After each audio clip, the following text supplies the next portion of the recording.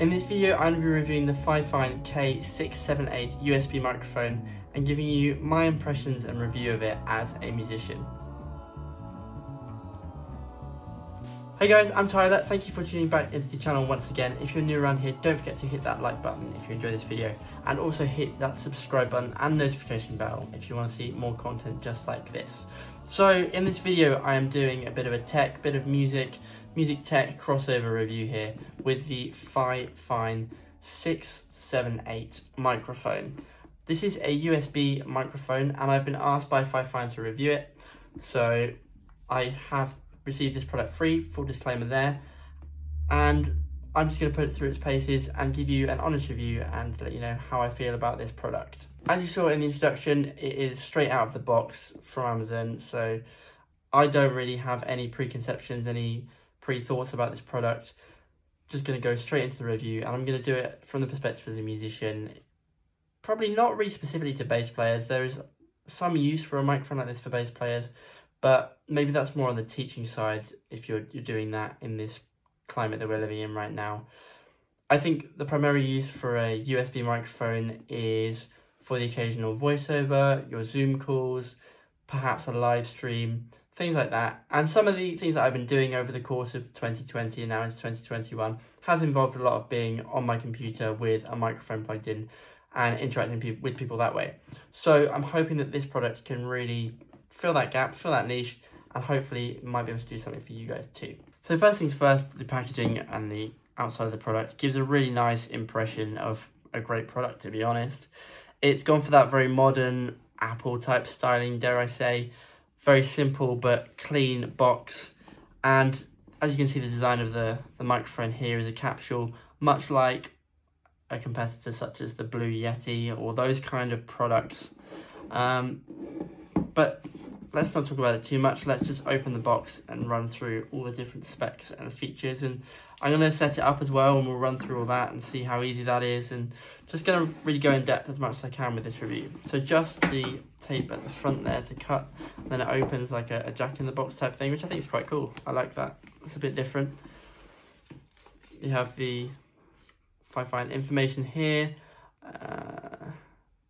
all about your experience and if you need any help or anything, and also a 2-year warranty to set up with that piece of paper right there. And then this is the user guide right here. Hopefully I won't have to refer to this. I'm going to try and set it up without doing that, because I think sometimes that's the mark of a great product, but it's there if we need it. Great foam, really nice packaging there. And here we've got the microphone screw adapter, so that's really pretty useful, and something that I'd actually just gone and bought a load of, which is a microphone stand adapter to a smaller camera size adapter. So that's pretty annoying actually in a way, but great that they've given that in the box, because that's really useful and makes life really easy for someone like me who's a musician and has loads of mic stands but not as many camera stands. So that's that in there. Then we've got the microphone itself. Nice, I like the way that slides out and unfolds. Move that out of the way slightly there. And then we have the product set up like this, as you can see. So that's just 2 screws either side to keep it nice and tight and locked in place. That's pretty much it for the majority of the box. Just this one last thing, which I'm assuming is going to be all the cables. Nice, simple packaging. They've done the packaging really well. I do actually appreciate this. Anyone who knows me in some of my videos, I've said I'm a bit of a big Apple fan, so this kind of stuff does get me. I do really enjoy unboxing a product that is nicely done. So there we go. It's a USB cable there. Nice touch to have the Velcro on it, because that's just a really nice addition. And the fact that it's got these great silver space grey type ends, going to match with a lot of modern Macs and that kind of product.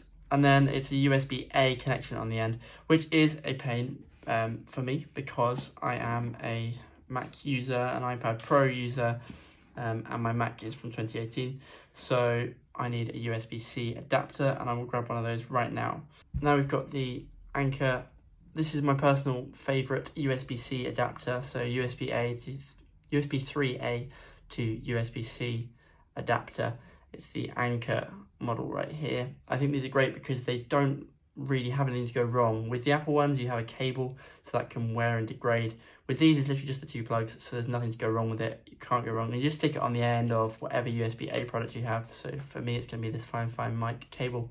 Stick it on the end of that, and I can just forget about it, really. I don't have to think about having a USB-C adapter with me. It just lives on there for as long as I need this product.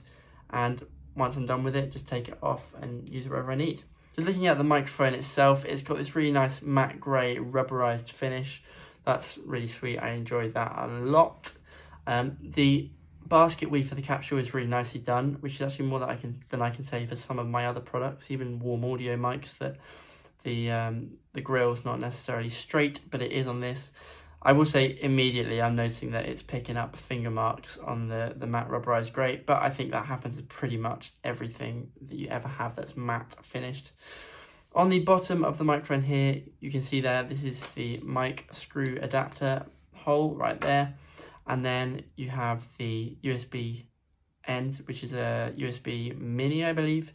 And then a headphone jack, so you plug your headphones into the bottom of the mic, and this acts as your audio interface as well, so that takes care of all your audio needs that you could possibly have.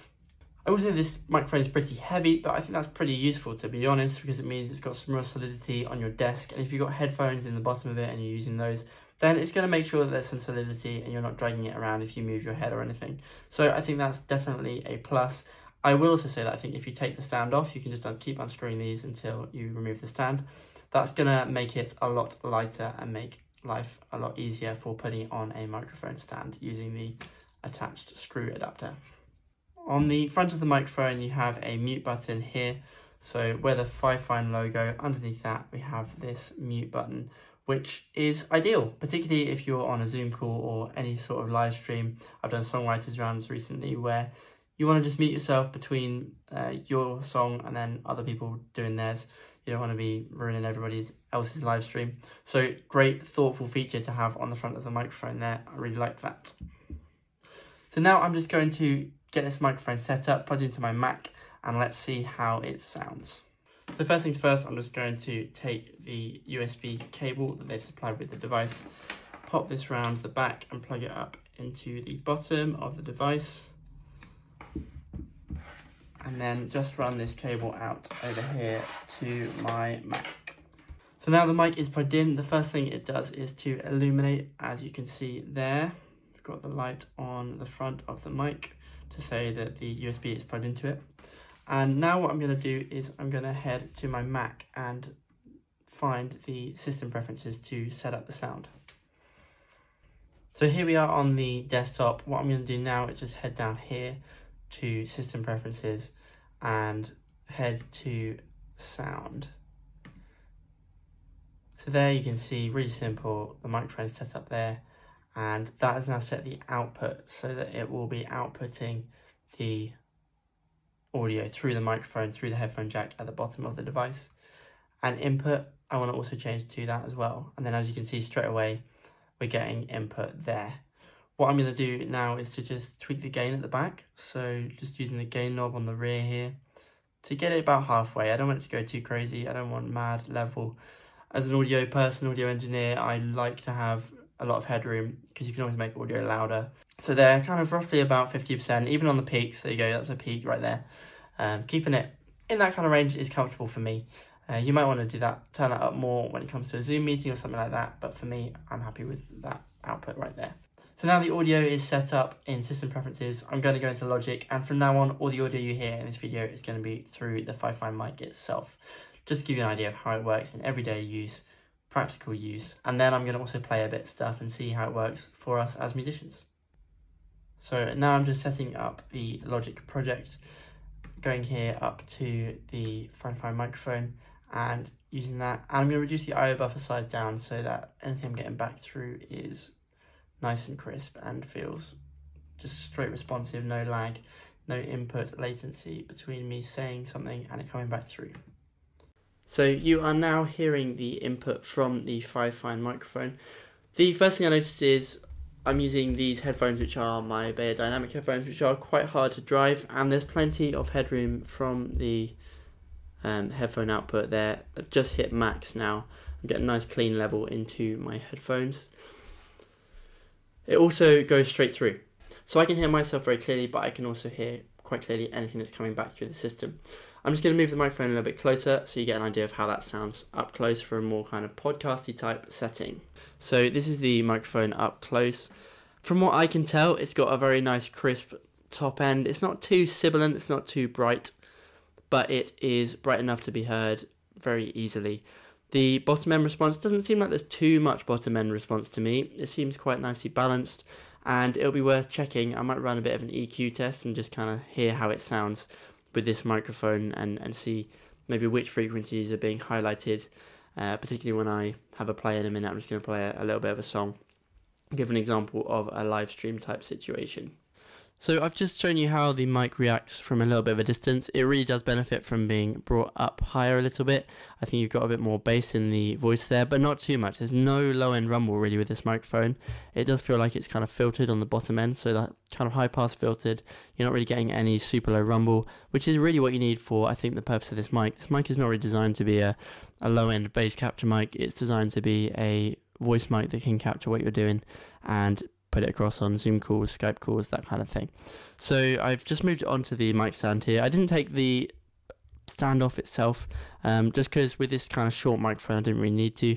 I think if you're using it on a higher boom pole mic, I would probably definitely take the stand off. As you can see, as you move back, it does kind of drastically change the tonality, but I think kind of here, which is roughly 5 inches away from the capsule itself, is pretty much the optimum for this mic. Not too bad with the plosives. There's a few P's that I'm saying that are getting through a little bit, but I don't think it's doing a bad job at rejecting those at all. The grill's doing a good job of keeping those out, and I think it's quite a nicely clearly defined sound, and not bad at all. That's with the gain quite low as well, so the mic's gain is pretty low. I think it's quite a high gain mic in general. It wants to have a healthy signal, and that's how it's set up. So for things like Zoom that do limit your audio quite heavily, I think this is going to be absolutely fine, and you're going to be right in the ballpark for those kind of platforms and the volume that they need straight out of the box. Next, I'm just going to play a little bit of a song for musicians, just to give an idea of how this reacts, how it sounds in that situation. I'm going to move it back again a little bit just to get an overall capture of the sound. I would say that this room is not very well treated. I do need to treat this room. I don't mix in this room. I just use it pretty much for YouTube videos and the odd tiny little bit of things that I do with headphones on and Sonar works. So this isn't an ideal sounding room, so it might sound a little bit roomy, but let's see how this mic does. And I think it's pretty typical of what a lot of musicians are doing, particularly on my scene. A lot of musicians doing live streams on Facebook with other musicians. These kind of situations have become very common. I think this is a real world test of how this mic would perform in most people's homes.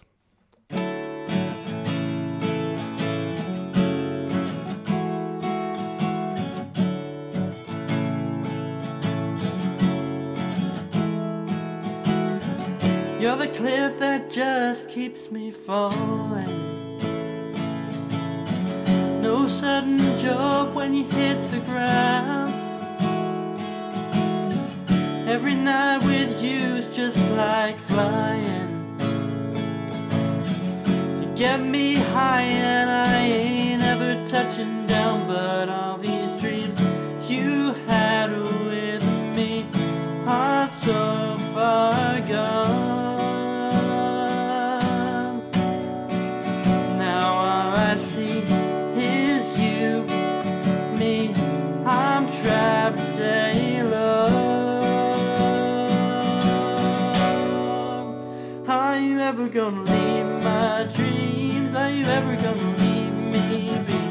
Every single time you wake up on your side of the bed and you're not there, just in my head. And are you ever gonna hold me like you used to? Are you ever gonna be there when I swear to God I need you, even though you chose to leave? I know it's hard to believe, but you're still in my dream.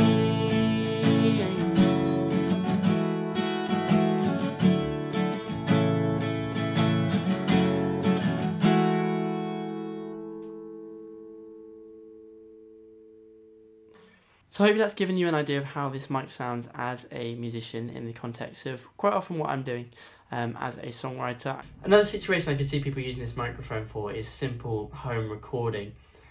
In this instance, I'm going to use my Gibson Kebmo Bluesmaster and just give you an idea of how it sounds recording acoustic guitar. This microphone isn't ideal for that in the fact that there isn't a tiltable top, so the attachment from the mic to the mic stand isn't adjustable.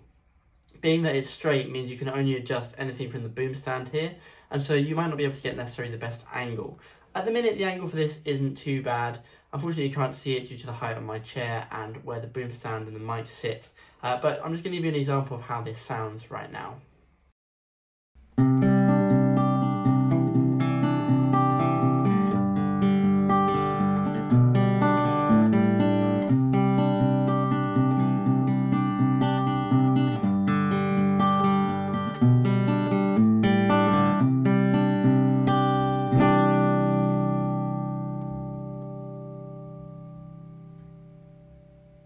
Not only are a lot of us using laptops to stream and use Zoom and Skype and so on, but a lot of us are also using tablets. I think I'd like to try just using the microphone with an iPad and see how that works out.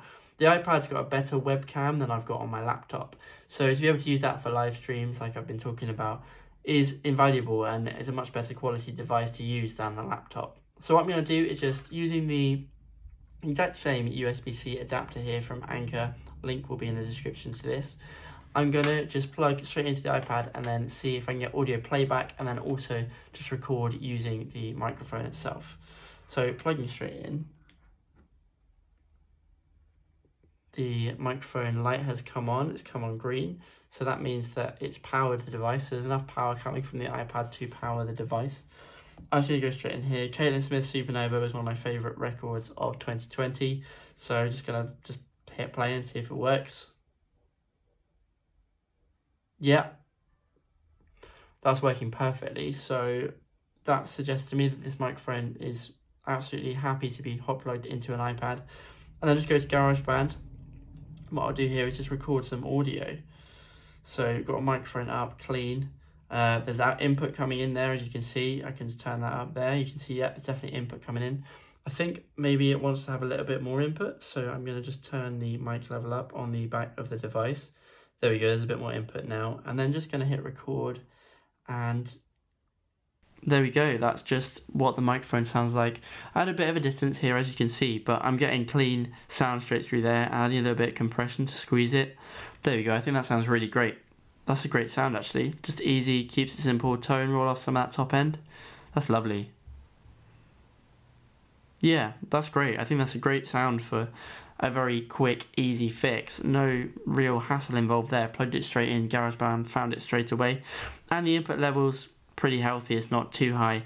And it means you could potentially use this to actually just record anything you wanted to. Take this away with you, pop it in your bag, and that can be your one mic for traveling. If you want to record a vocal, record a guitar, do your Zoom calls, this pretty much is your mic and audio interface for everything in one iPad or laptop. I'm just going to record some acoustic guitar with the microphone. So as you can see here, I'm just unscrewing the mic from the cradle, so we haven't got that extra weight carrying on the stand. And then the mic should just pop out from between these two pieces. There we go, very simple. And then that's the microphone on its own. As you can see, like I said about the matte finish, it's starting to pick up a few marks, but I don't think that's uncharacteristic of anything matte black, to be honest. I'm going to just listen back to the audio now and let you know my summary in the last section of this video, having reflected on what the mic captured. So those are my examples of the Fifine K678 microphone. Hopefully they're helpful to you if you're looking at this microphone. I'm just going to give you a quick summary of what I believe this microphone would be great for, and maybe who it might not be well suited to. I think the overall design of this microphone is great, really fits in with the Blue Yeti and similar products like that for a lesser price. We're looking at £73 approximately. And what I will do is I'll leave a link, an affiliate link to this, and also the USB-C adapter that I use to plug it into my devices. I will put them in the description. So if you want to purchase them, head over there and I'll get a little bit of commission through the affiliate scheme. And that really helps the channel grow. So if you do that, it's massively appreciated. But this microphone is really well built. I think the feel of it is heavy, it's pretty dense, and that feels like it makes it a quality product, I think.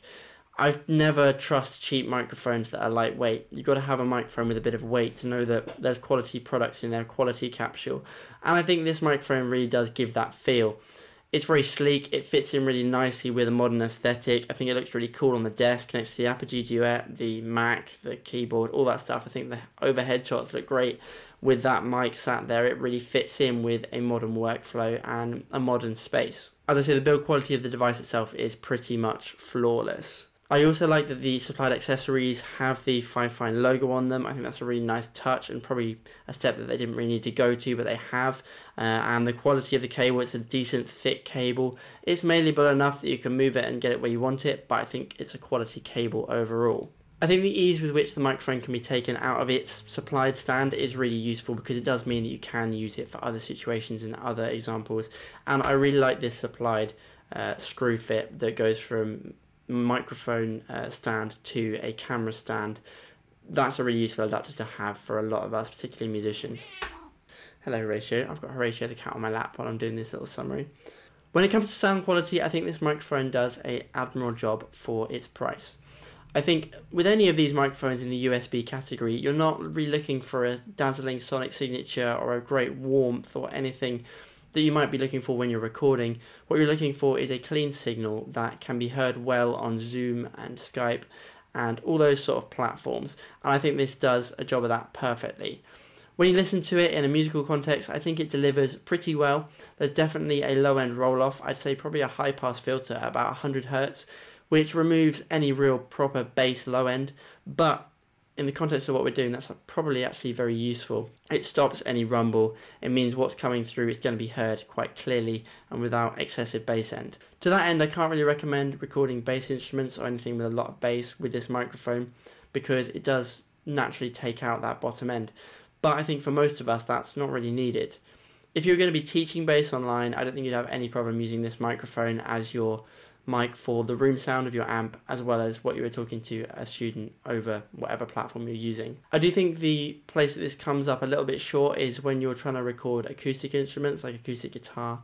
The amount of gain that the mic has is very high, even when you've got the mic gain rolled all the way back, and so you don't really have a lot of headroom. So if you're sending files to people, there's not as much headroom when it comes to mix down when you're using this microphone. So for most projects and demos, that's absolutely fine, but if you were to use it for higher end projects, I suggest maybe using a audio interface and a separate microphone to give not only the headroom, but also a bit more of a sonic signature that's more suitable or more exciting for the track. One thing that really impressed me was being able to plug the device straight into both my Mac and my iPad and have it work instantly. And that is pretty much going to secure that this is going to be a piece that I'm going to keep hold of and use regularly in my setup. The fact that it works with iOS and I can use the higher quality webcam on my iPad Pro with this device, it's invaluable to me, because the MacBook laptop webcams have always been pretty poor, and they still haven't been fully updated yet to something really fitting of a modern standard. So to be able to do a live stream, go on Facebook Live and use this microphone as my audio interface and to broadcast to whoever it is on the other end is ideal, and so that's going to make sure that it stays as part of my workflow. I think the plug and play nature of this device, combined with a very clear sound that represents what I'm doing very well, whether that's with the acoustic guitar, whether that's singing and writing, or whether that's just merely talking and doing a live stream, this is definitely going to find a place in my workflow. And I think the fact that it comes in a quality box, it's a nice solid unit, and the fact that it works so simply make it a pretty invaluable tool for the price. So overall, while this is definitely not the best sounding microphone I've ever heard in my life, it is absolutely perfect for the situations for which I think it's designed. So if you are using it for Zoom calls, you're using it to educate, or you're using it just to do the one-off demo or little bits and pieces, I think you will find a real use for this microphone, and at a price that undercuts the majority of other products at this kind of level. So hopefully that gives you an idea of the sonic qualities of the Fifine mic and its ease of use. Let me know in the comments below how much you've been using your USB microphones, or if you've bought a USB microphone specifically over the last year or so where we've all switched to a digital lifestyle, meeting people digitally. Let me know how that's changed your workflow and what microphone you're using. If this video has been helpful to you, don't forget to hit the like button and hit that subscribe button and notification bell. That really helps the channel, helps us get out to more people, and also keeps you up to date as soon as my videos come out. And also head over to my Instagram, which will be linked below, to keep up to date with the latest of what I'm up to. Overall, I was definitely shocked by the amount of value that you're getting from this product, and it's definitely going to find a place in my workflow going forward. Thank you so much for watching this video, and I will see you in the next one.